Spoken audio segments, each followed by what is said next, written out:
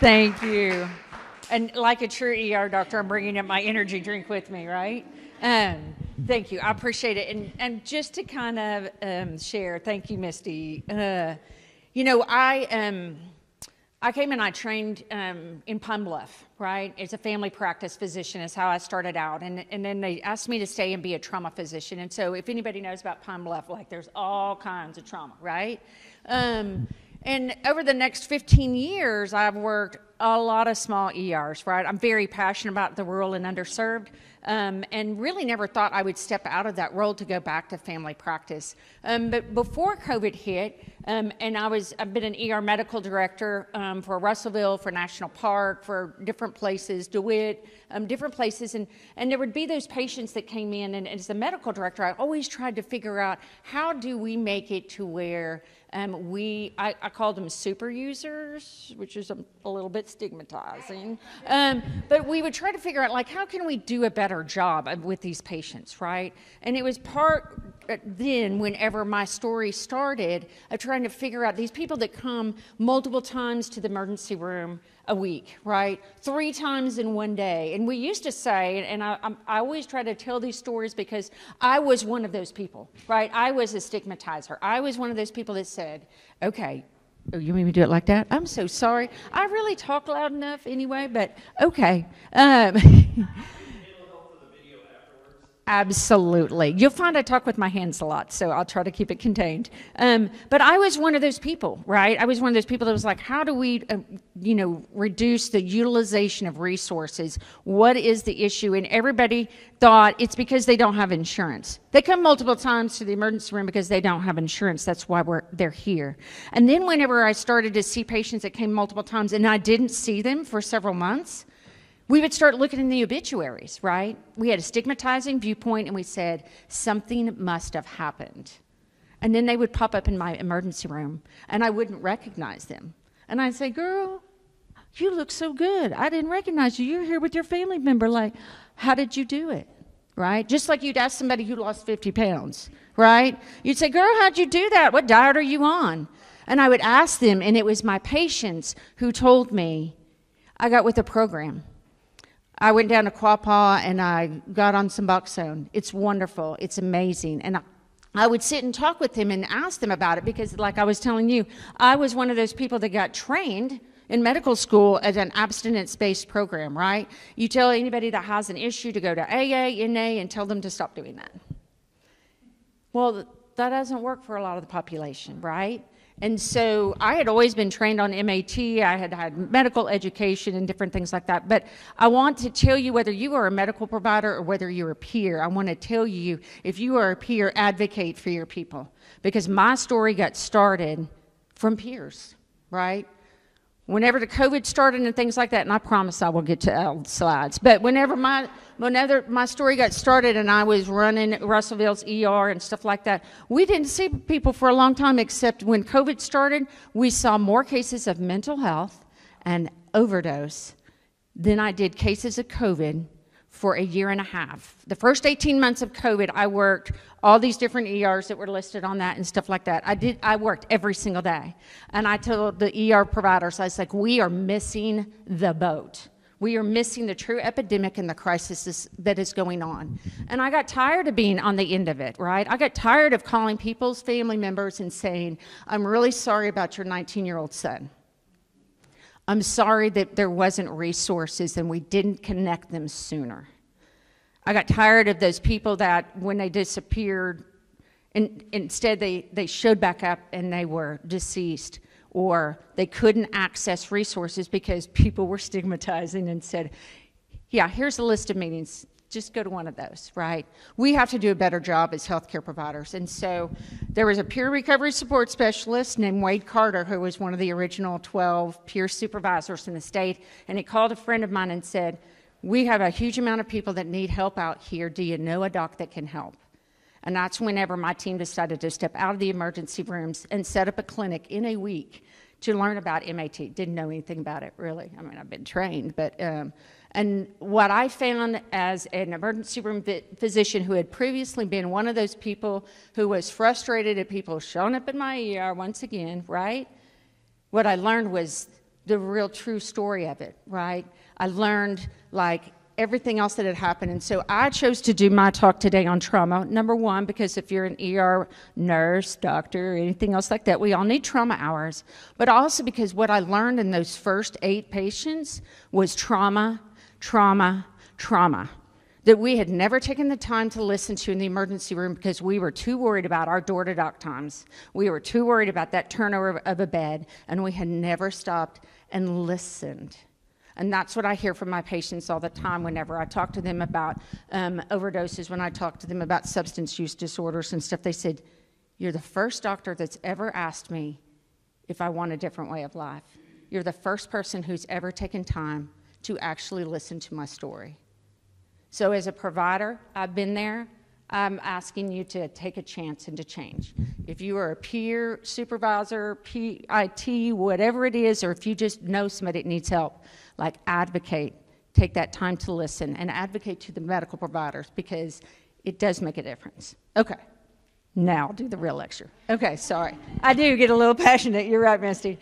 All right, so our learning objectives today, we're going to talk about substance use disorders. We're going to talk about the different kinds of trauma and how all that interconnects, because a lot of times we mistake pain. People mistake pain and interpret the pain that they feel emotionally as physical pain. And so I want to be able to help talk about that some, and then identifying treatment options would help out to decrease trauma. Next slide. All right, so we know that the need is substantial. If you've worked in healthcare, if you are a peer, we know that in Arkansas we have a huge problem. And there's statistics here, but as you pointed out earlier, if you are not a person that's in recovery, you probably are a family member, or you have a friend, or you have a coworker, somebody, and there may be somebody that you don't even realize yet because they are too afraid to let you know that they have an issue with substance use disorder. So everybody really is connected to somebody, right? It's just a matter of whether we've identified that. But this is something that we should take the time to look at as a true health problem, a true disease that we take the time to try to help and assist. Next slide. So just a couple slides here, and some of this is a little bit outdated, right? Fentanyl, that's really what's brought a lot of this to the surface, right? I mean, we talked about alcohol before, marijuana, you know, but now with fentanyl and other drugs that are showing up, we know that the death tolls are higher, right? As far as the severity a problem that we kind of try to pretend that we don't see or recognize, but now we're having significant numbers of death. It's not just creating poverty, it's not just creating chaos in people's lives. We're seeing it more and more. And so this is an opportunity for us to bring this to the forefront of healthcare and to be able to find some solutions. Next slide. All right, and we know as far as the history of opioid overdose and stuff like that, there's really 3 waves of it, right? A lot of physicians do have a certain bias because we feel like we're being blamed, right? I started medical school as a second career back in 2003. That's whenever pain was the 5th vital sign, right? I actually was an opioid researcher. I was in an NIH lab. We were trying to develop a drug that was as effective as morphine, but not as addictive. So pretending like this, we didn't know about the problem, yeah, that's not true. We knew about the problem a long time ago. The pharmaceutical companies and everybody was pushing, but we were getting from the CMS, right, from Medicare, they were telling us, you better do this, you better meet this patient satisfaction of controlling their pain, or we're not going to pay you as much, right? So we've had these different waves, but now you can see as far as fentanyl has made that really skyrocket. Next slide. So one of the things I want to do is identifying that trauma is really highly correlated, right, with substance use disorders. And we think of trauma in the emergency room, right, as motor vehicle accidents, assaults, different things like that, but there are different forms of trauma, right? There's primary trauma, which is like the acute or direct kind, like if you watch me drive out here, you know, I like run into somebody running down the road, right? And that is an incident that like causes direct harm. There's secondary trauma, as well, right? And that's the impact that something has that causes a later effect. So we talk about ACEs, adverse childhood experiences and events, right? That maybe you witnessed something as a child, that you grew up in an environment that was war-torn, or that there was lots of crime or different kinds of impact. So you can witness an event. And I will say to you, healthcare providers, we have witnessed these events over and over if you work in healthcare, right? We watch people die. We watch people come in with trauma. We see people that have been assaulted. And so that can be secondary trauma, right? And then there's chronic trauma, and that's repeated and prolonged. It's very insidious and gradual, right? A lot of people can't name the event, like one specific day. It's something that progresses, and it's associated with long-term physical health problems. A lot of people that have had chronic trauma are also people that you will find associated a lot of times with fibromyalgia, chronic pain issues, depression, chronic fatigue. We know, we've, again, researched all this, and we know that there's a high correlation with all of that. Next slide. So types of trauma. There's acute, complex, chronic. There's lots of kinds of trauma, but these are three of the categories, right? So acute trauma, unexpected, a single event. We see those come into the emergency rooms and clinics. There's complex trauma, right? That those involve experiences and can be people's upbringing or associated events. And then there's chronic trauma, where you're experiencing it over and over and over. A lot of the women that I take care of, and I'm really passionate about, women and pregnant women that need help for substance use disorders. And I hear that over and over again, trauma that they have experienced for most of their life. And so they can end up with the chronic PTSD. Next slide. So here's some common examples of acute trauma, right, that we think of: car accidents, natural disasters, physical assault, violent crimes. Next slide. And whenever they come into the emergency room, this is a lot of what we see, right? But I also want you to think of not just those events that are like motor vehicle accidents or crimes, but also the geriatric population, right? Slip and falls. Whenever grandma slips and falls and breaks her hip, right? There's a reason that those people typically die within 2 years of that happening. It's very disabling. It's very scary. They have pain. And different things that happen. And so we know that sports are work injuries, right? It can be very traumatic for people, not just because it hurts, but because it also, if you have a man that like hurts his back and he can't support his family, that can be very demoralizing. That can be not just the event that's traumatic, but all the other things that come after it, right? And maybe they can't support their family and they may lose a home, or it's just that self-worth that they feel that their role is to help support that family and do that. So there's a lot of different areas that is not just the event that causes pain, but is all the other things that come along with it. And that's how people perceive their pain or perceive the different emotions around it. Surgeries. I hear a lot of people as far as a surgical experience that they had that was traumatic, right? A lot of surgeries seem like they're fairly simple, but sometimes they go wrong, or there's chronic complications that occur because of it. And then, of course, physical assaults, gunshot wounds, interpersonal violence. Always keep your eyes open, and that's not just for women, right? That's also men that have interpersonal violence, and certainly children. And drownings and overdose. I hear a lot of people that will share with me how traumatic it was not only to experience an overdose, but to see somebody that's overdosed and reverse an overdose. And so something else that is a person that may live in the household or something else like that brings certain trauma for them. Next slide. So how common is trauma?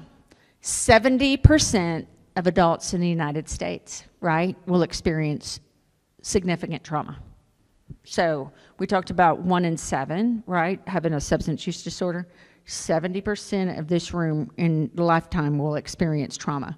And there's those trauma categories that's like the direct, and there's the indirect.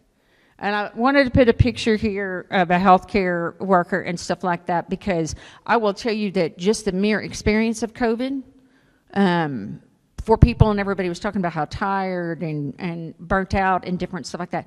Watching people over and over again come in and pass, or dealing with their families, or being restricted as far as not being able to have loved ones nearby and stuff like that. I want to remind everybody of self-care and to accept the fact that we have all, as a country and as a community and different things like that, experienced significant trauma. So that statistic probably came out like pre-COVID, right? Because I would say that there's a lot of trauma that's occurred over the last few years, and we've seen this significant increase, right, in anxiety and depression and substance use disorders, and I think part of that is the trauma that people experience and the fear that people experience. I have patients that are just now coming out of their house since COVID started, that have agoraphobia and are that fearful to come out. So, next slide. So this is a hierarchy. I put this slide in here to kind of show as far as low exposure and high exposure. So even low exposure, just the awareness of destruction and loss and different things like that, and like high exposures. So if you've worked in an emergency room, if you've seen an overdose, if you experience some of these different things, look at how seeing death, even the guilt that is associated with surviving an incident, and just witnessing an injury and stuff like that, how high that is as far as how your body will perceive and process traumatic events, even if they're not your own, right? Hearing those stories over and over. I was medical director for a child advocacy center, helped get one started in Russellville for 5 counties. I decided to, after 5 years, resign that job. You know why? Because I did not like those phone calls coming in the middle of the night telling me about how some child had been harmed or raped. And I was like, it makes me depressed every time I hear this. I think I need to pass this job to somebody else, because it like affected me, like, and so it was just one of those things I had to recognize for myself. I am like listening to these people's trauma over and over again, and yeah, time to pass the torch, right? Anyway, so I encourage you to recognize that and be okay with the fact and talk to people about it, or just allow yourself to acknowledge, if nothing else, the fact that as a healthcare provider, you have probably experienced trauma over and over again just in our work, even if you have not experienced personal trauma, like physically or something. Next slide. So, again, a reminder, we are not immune, right? Just because we care for people, just because we serve people, even, you know, as far as the peer community, well, you know, one of the different things to remember is self-care. Medical providers, self-care. Why? Because we're not immune to it. Just because we have decided to advocate for people and we are open and we care and different things like that, we are also opening ourselves, right, to those different feelings, emotions, and stuff like that. So always remember to provide yourself self-care, some time out, talk to people, share your feelings, right? Because if you're not okay, it's not going to be able to help others in their process, right? Next slide. So some examples of chronic trauma: domestic violence, war, right? When we think of trauma, it used to be we thought of PTSD and trauma, we thought of soldiers, right? We thought of soldiers. But we know that there's a lot more areas now that we talk about. Violence, chronic illness, right? If somebody is chronically ill, that is considered trauma, right? Neglect. We have a lot of people, as they say, I remember the people that would come to the emergency room over and over, right? And it was partially because they didn't have anybody. They needed that attention.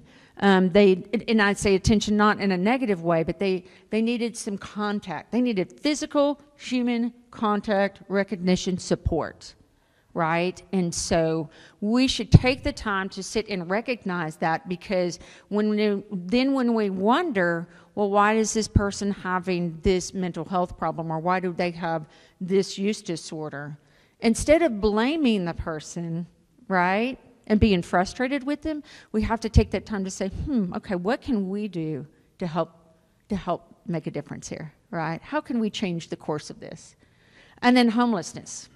A lot of times we, again, blame the person who is home insecure and say, well, you know what happened, right? I've heard that so many times. And the fact of the matter is we need to understand that for somebody to be home insecure is a very traumatic experience, and there are so many traumas that happen while they are out there, right? Next slide. All right, so trauma that happens from emotional causes, right? And we know the physical, right, that happens, but there's trauma from emotional causes. Again, death. There's where COVID and different things come in. And I hear a lot of people, so part of the story, I guess, too, is once I became addiction medicine board certified, then I helped take care of now 7 of the state treatment facilities as far as being the physician. And I hear over and over and over again, even people have done well in their recovery and stuff like that, they experienced a loss, right? A death of a parent, a death of a child, a pregnancy that may have been lost, different things like that happen that caused them to return to use, and that they were too afraid to reach out to somebody and didn't think that people would understand. When we have that opportunity, right, whenever we know that somebody's experienced that, to step up and be supportive, extra supportive, lend an ear, encourage connection with additional resources during those times, right? Sexual abuse, emotional abuse, loss of a job. Heard a lot of that too, as far as people's self-worth being associated with their job and their work. I mean, I have to admit, I as I've researched this and stuff like that, I've thought, well, what would I do if I wasn't working as a physician and taking care of people? Like, there would be a huge sense of loss, right? I would probably have a little bit of an identity crisis some days. And so it's important for us, no matter what people's roles are, that they a lot of times are so committed, passionate, or have done it for so many years. We hear that with people with retirement, right? They worked a job for 40 years, they retire, and then they get off in retirement and have these plans of the different things that are going to happen. And the fact of the matter is they find themselves lost. They feel very traumatized by the fact that they suddenly have all this time because of their connection and association with their worth being whatever their job and role were. And then safety and security. A lot of people is, again, during COVID times and just with the economic crisis and things like that, or just other things that happen, right, have ended up home insecure. And remember that a lot of the people may not own a home, or you may think that they have a home, but they are what we call couch surfing, right? They're going from location to location to location. I did a HRSA research project a couple years ago and was doing the social determinants of health, right? And I was doing it because I was like, I'm going to make myself so educated about social determinants of health. And what I found was that 43% of my what I learned was not what I thought I was going to learn, right? That 43% of my patients, 43%, did not have their own home or a car that was their own, right? And these weren't patients that I was like, standing out on the street corner, like, okay, let me just find the next person walking down the road. Like, these were patients that you would not have perceived in any way. Again, having bias and stigma, right? I had never asked the question, do you have home internet? Do you have enough money to be able to buy your prescriptions whenever we prescribe them, right? Do you have enough money for food to feed your family? There was all kinds of different things like that whenever I actually took the time to sit and ask the questions and listen, I learned something totally different than what I thought, which I feel like has been the biggest lesson I've learned over the last several years working in substance use disorders and mental health. What I perceived and what I thought, right? My bias and my stigma, what I perceived and thought the problems were, the solutions were, and stuff like that was not at all correct because I hadn't taken the time to ask and I hadn't taken the time to listen. Next slide. So symptoms of trauma: physical, chronic pain, fatigue, being easily started, right? You have those people that you see them in there, you think they're jittery and different things like that. Maybe instead of thinking they either had too many rock stars, like Dr. Martin, or too much coffee, or, they're just a jittery type and stuff like that, Recognize that that's often a sign of trauma. Emotional, feelings of shame and guilt. Again, first two things that I always see whenever people are actually coming for help, or in an emergency room whenever we're seeing patients for different things and we sit and say, I don't know why they're here, like we just solved this problem, they're here for a kidney stone or they're here for this and that. That a lot of times people will not share with you, right? And it's right there because of feelings of shame and guilt. If they perceive our stigma, if they perceive our mood or attitude is not being one that's welcoming and open, that shame and guilt will make them not answer, even if we do ask the questions, right? So again, some different emotional agitation, edginess, different things like that. And then psychological. We know that trauma can cause anxiety, depression, nightmares. See a lot in my primary care, integrative healthcare practice, that I hear that all the time, insomnia, right? And it's not just, here's some trazodone, or here's some Benadryl, or here's some, whatever different stuff. Taking the time to find out, do you have problems getting to sleep? Do you have problems staying asleep? Do you have night terrors? Again, a question that's not often asked people. So if they have night terrors, okay, can you think of the traumatic event, or do you associate that started at a certain time? And I hear that from patients all the time too. And they'll be seeking some kind of substance, alcohol, benzos, opiates, different things like that to get to sleep. I just can't sleep if I don't have my Klonopin. Okay, wait a second. Let's step back a couple of things. Okay, why can't you get to sleep? So really taking that step back and investigating it a little bit more oftentimes will get you to the answer, which many times is related to trauma, right? I'm fearful to go to sleep because of these things that happen to me, and I am just perpetually afraid. I do not like the lights off. I do not like this or that. And people that will not share that with you if you do not just dig a little deeper. Just take one more question. Next slide. So we know that trauma affects all kinds of things, right? It doesn't just cause substance use disorders. We know that it affects heart, lung, and liver disease, obesity, depression, diabetes. If people are stressed and have trauma, right, makes your blood sugar go up, right? No, we would not, like you said, blame the diabetic. We wouldn't blame the diabetic for their sugar being up and different stuff like that, but recognize some of these different issues are all health-related issues that we know are involved with trauma. Next slide. Put in the token, like, really medical, scientific-looking slide, right? No. It's cortisol, right? A lot of this gets back to cortisol. And we know that it's associated with anxiety, depression. Oftentimes, people's chronic headaches, again, are associated with this. Weakened immune systems, high blood pressure, high blood sugar. People that have chronic bowel issues, right?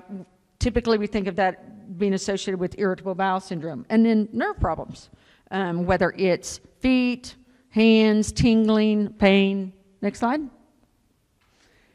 So the aftermath of trauma causes a lot of different things, and I put this to like share that there's a plethora, right?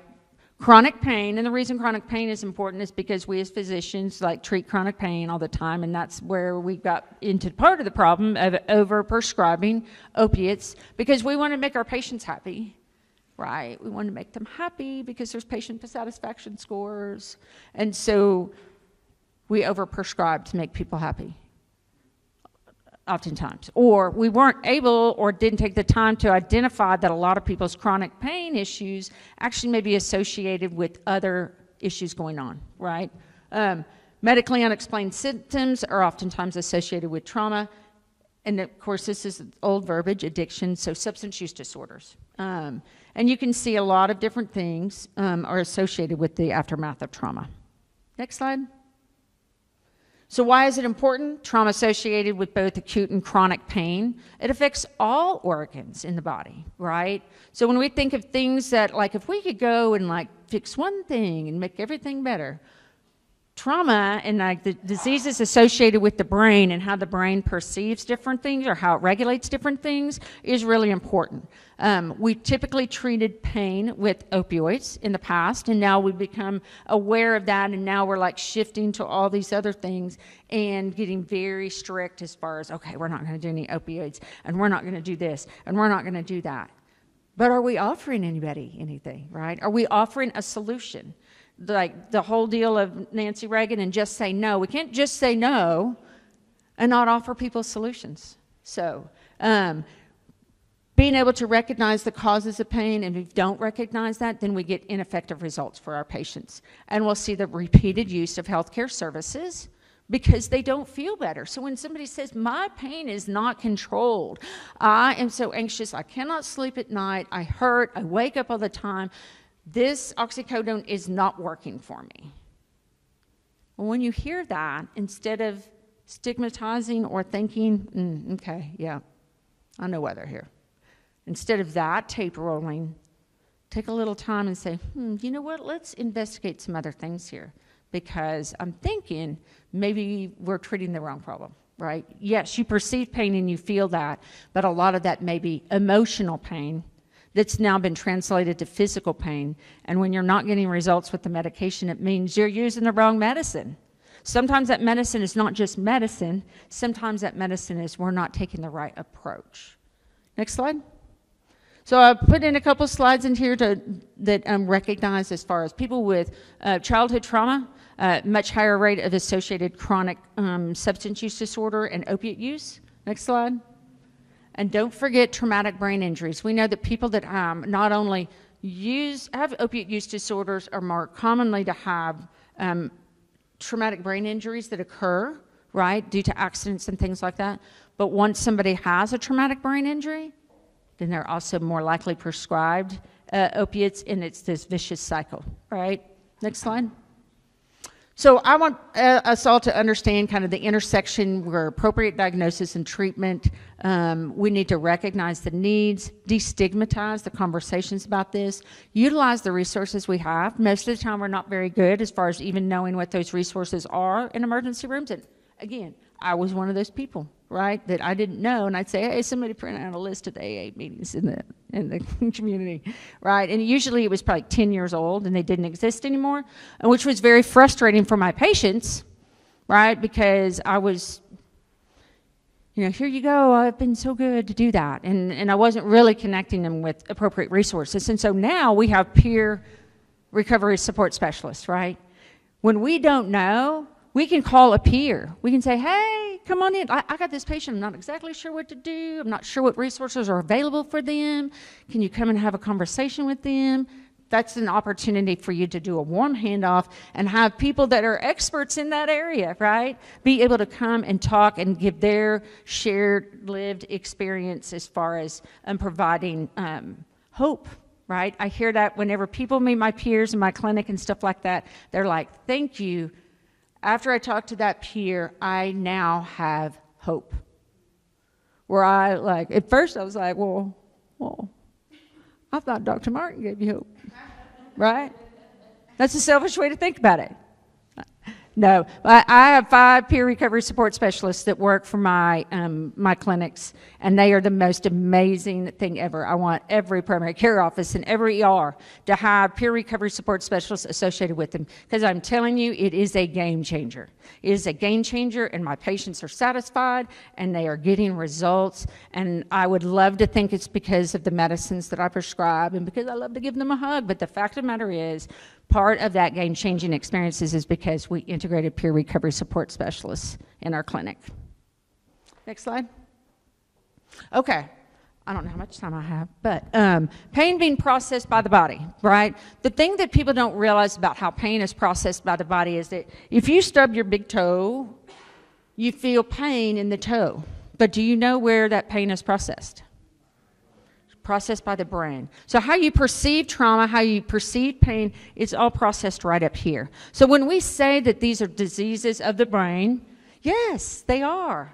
Pain is perceived in a certain way in the brain. Anxiety is perceived a certain way in the brain. Trauma is perceived a certain way in the brain, and they're all processed in the same locations. So it's important to understand that whenever we talk about opiate use disorder and things like that, because sometimes the neurotransmitters and the wires get crossed, and so every single time somebody feels anxiety and stuff like that, they will actually perceive pain if it was associated with a traumatic event. Okay? Next slide. And we hear this, I am in so much pain. I am in so much pain. And it doesn't matter kidney stone, it doesn't matter headache. Most of the presenting complaints to an emergency room, and a lot of times to the clinics, is somebody says, well, you know, I wasn't going to come today and stuff like that, but I can't make this pain go away. Now, do we treat all of this with opioids? No, we don't, but a lot of times that's what we hear over and over again. Chest pain, headache, abdominal pain, musculoskeletal injury, and back pain. Very rarely do we have anything else except for upper respiratory infections and some kids' pink eye. That's what we mostly see is pain complaints, right? So being able to take a moment and try to decipher and say, okay, is this emotional pain? Is this physical pain? Is it neuropathic pain, right? Because opiates aren't going to fix neuropathic pain. You know, peripheral neuropathies, different things like that are not going to be fixed with opiates. So next slide. Okay, here is a few different kinds of pain. I'm going to take a little sip. When we're thinking about them, acute pain, chronic pains that develop, breakthrough pains that we see with people that have chronic conditions, bone pain, remembering sickle cell, cancer, osteoporosis, different things like that that actually are some different chronic bone pain issues. Nerve pain. I see time and time again, I have patients that come into their integrated healthcare practice that actually have been treated with opiates for a long time, and what they really needed was some B12 or folate to help with their peripheral neuropathy, right? I see that a lot. So keep that in mind as far as whenever we're looking at different people and they describe a certain kind of pain. And if you're a nurse or you're an administrator and you're like, well, that's up to my doctor, suggest it to your doctor, because, you know, a lot of times we do need a little prompting. We do need to say, hey, you know what, they've been in here a couple times with that. I wonder, since it's their feet that's hurting and they have kind of some balance issues, you think anybody's ever checked them for? Advocate, because you're advocating for the patient, right? Advocating for the patient. And a lot of times you'll help us out, like finally solve something that we've been missing. Next slide. So, again, just re-emphasizing that there's an intersection of mental health, pain, and substance use disorders that are all located in the brain. So what do we do whenever we don't get results, right? What do we do whenever we're chronically having pain or having anxiety or different things we're not getting a fix for? What do? We typically will keep doing more, trying to get better results, right? If I have a cup of coffee and it hasn't quite woken me up yet, then I'm probably going to say, oh, you know what, I haven't had 2 cups yet, right? That is what we do. We are trained as a society to do that, and our brain tells us, okay, well, a little bit helped, but more is going to make you feel better, right? And Misty sat and talked about the reward system. So understanding that that is how the reward system is set up in the brain. But whenever you have those associations with a reward centers, and those other areas that regulate emotion and things like that, or like food. I want food. How many times has anybody in here said, oh, I just need to have some comfort food and I will feel better? Okay, raise your hands. I'm going to be like Shalinda. I want everybody to participate. Okay, why do we do that? It is comforting. It makes us feel good, right? And it is about the brain. It is about the brain saying, I am feeling anxiety or frustration or fatigue or whatever. Oh, yeah, some chicken fried steak with some gravy on it's going to make it all better, right? That is how our brain is trained. And if you haven't had that experience, I'm really sorry, because it's really good to eat. But that's what happens. That's just in a different way. And that's what happens with substance use disorders as well, right? Our brain gets trained to do that. They feel that relief, the relief from pain, the relief from emotional pain, from physical pain, from whatever. And so then it's like, oh, okay, well, that wasn't so bad. You know what? The next time I'm in pain, I'm going to do that again. They're not telling themselves that necessarily, but that is how the brain kind of tricks them that way. Next slide. So just in talking about pain, we typically have taken experience of pain as a very isolated thing, right? Back, abdomen, toe, headache, different things. We don't look at the biopsychosocial part of it. And so it's really important whenever we're dealing with people with pain, whether it's emotional pain, physical pain, whatever, that we remember that it is all interrelated. And that's why I love doing integrated health care, right? With primary care, mental health, addiction medicine, is because if one of those circles is like off kilter, then it affects all the rest of it, right? Just like if I had one of my legs broke, right, and I had to have a cast, I would walk kind of funny, right? So if my whole person is not cared for and like in kind of symmetry or in some balance, then it would affect how the other things work. And so we really need to be looking at people more with a biopsychosocial model than just individual areas. Next. So this is just some information that I think is interesting as far as patients' mental, emotional, and behavioral responses to pain actually will impact their trajectory of their pain. So if somebody, it was kind of a fun accident that somebody had and they got injured, they might not perceive that in such a negative way. But if somebody's interested, if a woman comes to the emergency room, and I'll use an example, I had a young female came in with her son, and she came in and said, my elbow hurts, I need some medicine for pain, and we got to talking about it and stuff like that. And her pain was actually related to the fact that her boyfriend was abusing her, right? Physically abusing her. And she said, my elbow hurts, but I just hurt all over, right? And she'd been hurting all over. And she said, well, I, sometimes use some alcohol a little bit and different things. Her trajectory of her pain had developed into more chronic because of the emotional feeling. It wasn't that her elbow was broken. It was that physically and emotionally she was feeling that because of how that abuse was affecting her, right? And we know that that will impact people's perception of their pain. It'll predict how long people utilize pain treatments, right, as far as their request for opioids.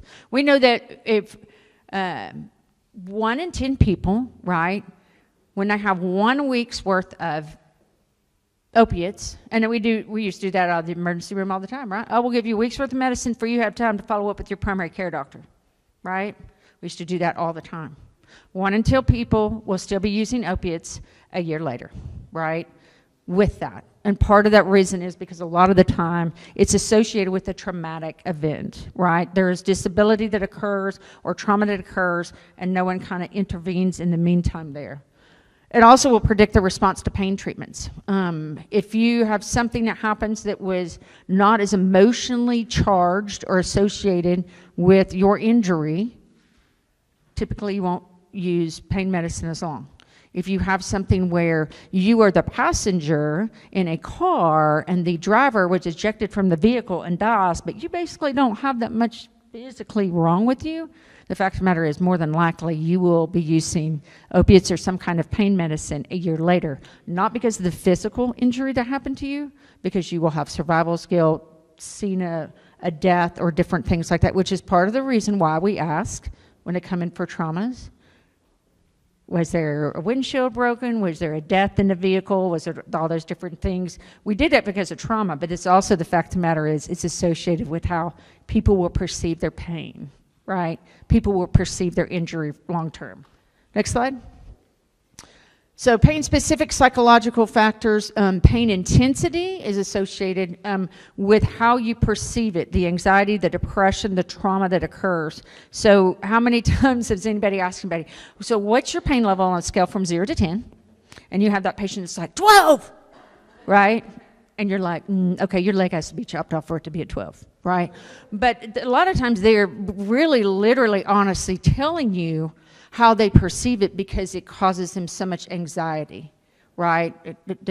So it's not actually them over-exaggerating necessarily, but to how they really perceive that. And to how they perceive that pain intensity also is directly related to whether they will still be using opioids a year later.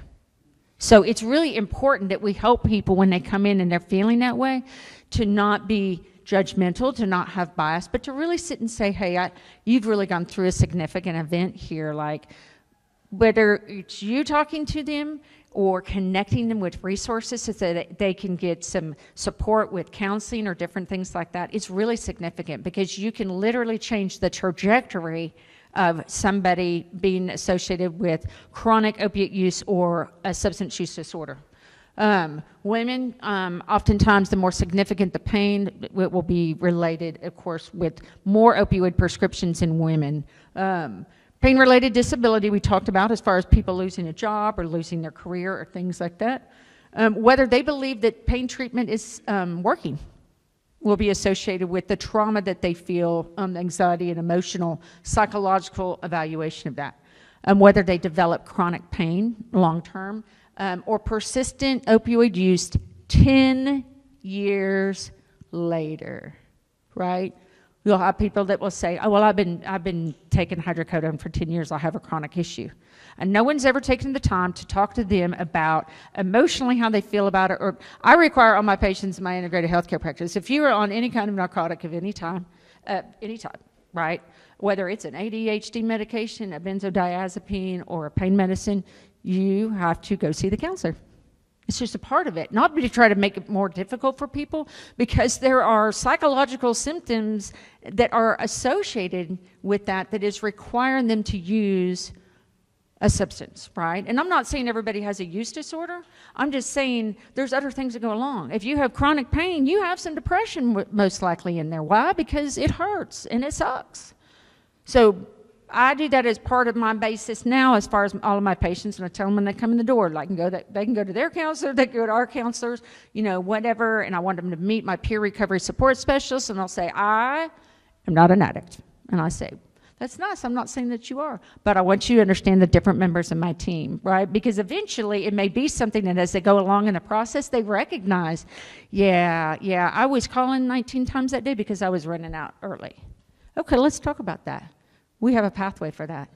You don't have to, you won't be judged. It's like there are solutions for this. But if we don't give them that pathway, they won't utilize and they won't tell you the honest truth about what their needs are. Next slide. So pain-specific psychological factors, we know that when people perceive pain, it actually rewires your brain and how the neurons and neurotransmitters fire and how it gets associated. So whenever somebody experiences anxiety or depression or gets really nervous about something, if it's been something that's been associated with a traumatic event, they will literally re-feel that pain when they feel anxious or depressed again, right? So it's kind of reverse. So if I have somebody that's like harmed me some physical way and I'm walking down Eureka Springs Main Street and I get startled because I feel like, oh my gosh, it reminded me of when that happened to me before. My body can make me feel pain on that because in here it's associated, those two events together, right? Next slide. Real life examples, I just want everybody to keep in mind as we're working with people, thinking of acute versus chronic versus other kinds of pain whenever we're talking with people, understanding and just being open to the fact that there may be substance use disorders that are related that nobody has ever really even asked them about, trying to work on our stigma and our bias. Thinking about what kinds of pain and what are the appropriate treatment options, right? A lot of times my patients may have been on opioids for 10 years and different things like that, but nobody ever asked them if they wanted to do something different with it. So just like we stigmatize like substance use disorders, we stigmatize people with chronic pain. And sometimes they're like, you know, I'm tired of having to take this medicine like 4 times a day. I feel like that this is keeping me, you know, in bondage. And so we talk about it and we say, hey, you know what, let's try physical therapy again. Or what activities are you doing? Like, are you getting out of the house at all? Like some different things like that. And then of course, screening tools. Next slide. So here's different kinds of treatments. Most people know about these. Anti-inflammatories, psychological behavioral counseling, antidepressants, topical treatments, nutritional supplements, TENS units, PT, OT, and I'm a DO, so osteopathic manipulative treatment. Next slide. These are some basic screening tools, which we won't totally do right now, but they're available, and we have some information as far as how you can incorporate those into your programs. Next slide. I use this one that's called Empower, developed by a pain psychologist, and it basically uses the TAPS tool, which is a couple different questions to screen people for a opiate use disorder, Then it has the DSM-5 that if your provider, we always like to use like different check boxes to make sure we have the right diagnosis. And then it gives an interpretation for it. So this is really easy to integrate into emergency rooms, into clinic and things like that. That can be a very quick screening tool, but then give you the information that you need as far as official diagnosis. Next slide. Why is recognition important? Substance use disorders have a high correlation, not just with trauma and different things like that, but suicide and death. So the longest wait times in my emergency rooms are mental health, right? I have people that come in and we're waiting 18 hours to get them transferred to a bed. Does that sound familiar? Anybody? Raise your hands. I won't make Shalyn to get back up here again if you don't. Okay. And we know that there's repeated use of the healthcare system without improved results and outcomes. So if you're seeing those patients, we need to remember that we are touch points in care, right? That literally what we say today may not make that difference in our minds. But I cannot tell you how many times since I stepped out of my emergency room role in Russellville and started a clinic, I cannot tell you, and it's going to make me cry, how many patients have come up to me and walked into our clinics. I had no idea they had a use disorder. I really thought every time it was a DVT, or I thought, this patient had diabetic ketoacidosis. One of my patients I had never met whenever she was conscious, and I had seen her like every week for years. And she walked into my clinic, and I didn't know that her diabetic ketoacidosis was associated with a use disorder. We don't drug screen everybody that comes in. I never really asked her the question. And once we asked her the question, asked her if she wanted help, I was like, holy cow, like, this is amazing. And I would have them say, 7 years ago, you saved my life with some Narcan, you reversed an overdose. I just wanted to come by and make you my doctor because of how it affected. And I'm like, the sad thing is that I don't remember them all because I've had to reverse so many overdoses. But also the impact in that is that it's one of those things that little do we know at that point in time, our encouragement or us telling people, hey, it's okay, we've got a treatment center we can get you to, we got peer recovery support special, whatever, that it stuck with them, right? That it stuck with them, and they would say, you're the first doctor that's ever taken the time to ask me if I wanted a different way of life. And I hear it in the emergency rooms all the time. And that's not to say, yay, Dr. Martin. That's to say, wow, we're doing a really crappy job as healthcare providers, right? If I'm the first person that's ever taken the time to do that, and I don't sit and discriminate according to if somebody comes with an overdose. I walk into all my patients in the emergency room and I say, hey, would you like to learn about some naloxone? We got some free stuff here. We'd like to train you and your family about that. And I use those opportunities to open up that door, to open up that gateway of conversation. And a lot of people will sit and say, oh my gosh, I cannot believe this. I have a daughter that I'm really worried about. You know what? My husband is in recovery. He's really been wanting me to get some resources, but yeah, I can't believe that how did you know? How did you know? I didn't know. I just didn't stigmatize and I didn't judge. I just treated it all the same, right? See if anybody needs an opportunity. Next slide. Suicide and addiction, I'll just say real quick, and I know we're running out of time. She's like, cut. I just want you to know that acute use of different substances, super high correlation with suicide. So a lot of these people that come in with mental health concerns or say that they're suicidal, understand that suicide risk 14 times greater whenever you have an opiate use disorder, right? Methamphetamine is on there and also alcohol. So it's not even a matter of chronic use. It's a matter of one-time use, right? Feeling guilt and shame, right? Because we stigmatize them and don't ask them if they want help and how they feel about what's going on. Yeah, a lot of times suicides can be associated with this. It's not an overdose, it's a suicide that has occurred. Next slide. Some correlations there as far as the suicide rate of opiate users, people that have opiate use disorder. Next slide. So this is why it's important. A lot of people may leave. A lot of people, we have the opportunity to do touch points and we can make a difference. They may not say it that day, it may be another day. They may not come to you for that help at that point in time, but they may reach out to somebody else. You get educated, find your connections, meet your peers, know your resources, reach out and just leave yourselves open to the conversations. Ask, hey, would you like some help? Would you be interested in learning about naloxone? It may not be for you. Open those doors of conversations because to me, the golden hour to be able to reach people and stuff like that is that not for just strokes and heart attacks. And so we heard about 60 and 90 minutes. Oh, we got to reverse this. What about all those people that come in with a use disorder? That in that first hour that they're in the emergency room and feeling like they are in crisis, get a hold of a peer, get somebody to help talk to them, because that is the golden hour. That is the opportunity for change when people really want to make a difference and a change in their lives. Next slide. Okay, there are solutions: prescribing and providing naloxone, doing some motivational interviewing. I know Kim Schuler is going to talk more about that. Consider initiating buprenorphine in your emergency rooms. Refer to local resource and know and meet your peer recovery support specialists. They will be invaluable to helping you connect with the patients that you have, whether it's in your emergency rooms, your clinics, your community. Next slide. Okay. Yeah, I'm the cheerleader here. Build coalitions, know your resources, honest conversations. Take 5 minutes to listen to the patient. Take 5 minutes. We all have 5 minutes in an emergency room. We say we don't, but we do. Take 5 minutes. Those 5 minutes may be the touch point that helps change somebody's life for a lifetime.